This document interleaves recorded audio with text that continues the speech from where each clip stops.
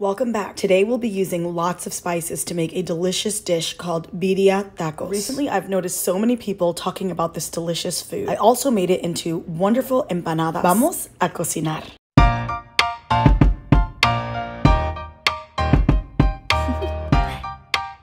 For this recipe, we'll be starting with 4 cans of jackfruit. Just in case you haven't watched any of my other jackfruit videos, I want you to understand that the best way to make jackfruit taste delicious is to make sure to rinse it out very well. I rinsed these 4 cans of jackfruit for a good 10 minutes. I kept the water running while I was taking out the seeds and the harder bits, making sure to move it all around as I did it. So just always kind of tossing and flipping it. I removed the big seeds as well as the harder bits that look like this. In the end, you want most of your jackfruit to look like this, kind of like a shredded chicken. And don't worry, this is not going to be the color of jackfruit by the time we're done with it. It's going to look like shredded beef. Okay, this is the reason why birria tacos are delicious. The dried chile. I'm using 6 New Mexico chiles, 5 guajillo chiles, 1 dried pasilla chile. We don't eat spicy food at home. If you like spicy food, I would add a chile like chile de árbol, maybe 2 or 3. I put them in hot water for about 15 minutes and it opens them up and gets them softer. And then I remove all the seeds. You can save these seeds and use them to actually plant your own chiles if you want to. I'm making the consomme for the birria tacos in an Instant Pot for convenience sake. I set it to saute and I add a little bit of olive oil. Now this olive oil is different because it is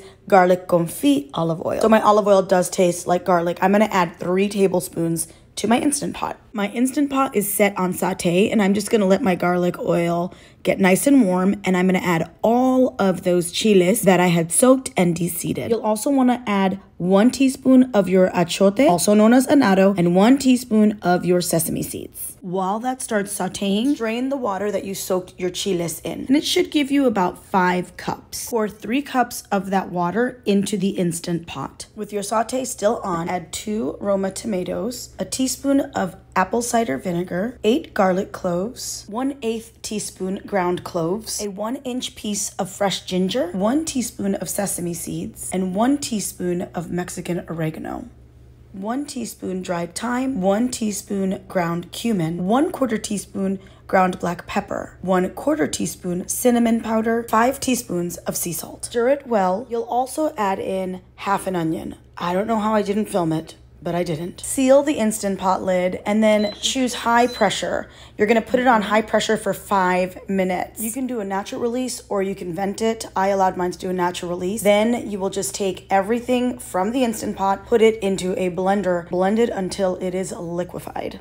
Now get all that prepped jackfruit, put it into the Instant Pot. Next, you will ladle that consomme that we made earlier over it until it's covered. Do not place more than needed. We want to reserve the consomme to eat it with our birria tacos. Next, add in 2 containers of 8 ounces of mushrooms, so 16 ounces of mushrooms.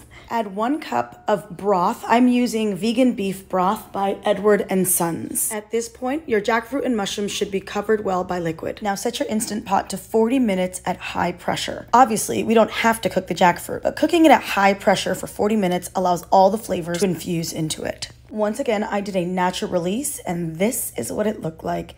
I gotta tell you guys, my kitchen smelled amazing. You don't need to keep the liquid with that jackfruit, so I'm gonna strain some of that liquid into a container, and I'm actually gonna put it back into the consomme. Finally, add in 1 teaspoon of salt, or salt it to taste, but I just added 1 teaspoon. All right, it is time to start building our birria tacos. Here are some quick tips while I get set up. If you are using store-bought tortillas like I am, make sure that they are nice and warm. Do not pull them out of your fridge and try to use them. Those tortillas will crack if you use them cold. So make sure they're nice and warm and that your consomme is also warm. I did use homemade tortillas for some of them, but I ran out, and for the video, I'm using store-bought. So this is how you build it. You take your tortilla, dunk it into your consomme like you saw me do. Second, you're gonna take a little bit of the filling. Do not overfill it because that makes them crack too. Once you put a little bit of the filling in, you'll grab some cheese. I'm using Daya or Daya, I don't know how you say it, but I'm using it. It's delicious. They changed the recipe. It used to taste like feet. Now it tastes really yummy and creamy. Close that sucker up and get them onto a heavy bottom cast iron pan with a little bit of oil. Fry them for 2 to 3 minutes on each side. They should be pretty golden brown. I served these birria tacos with a little bit of lime, cilantro, and chopped onions. You serve it with the consomme on the side, and then you dip it and eat it. We also drank the consomme because it was so good. If you want the recipe for the birria empanada, head over to my TikTok at OurTeamLeal. It'll be there. I hope you enjoy your birria tacos at home. Buen provecho.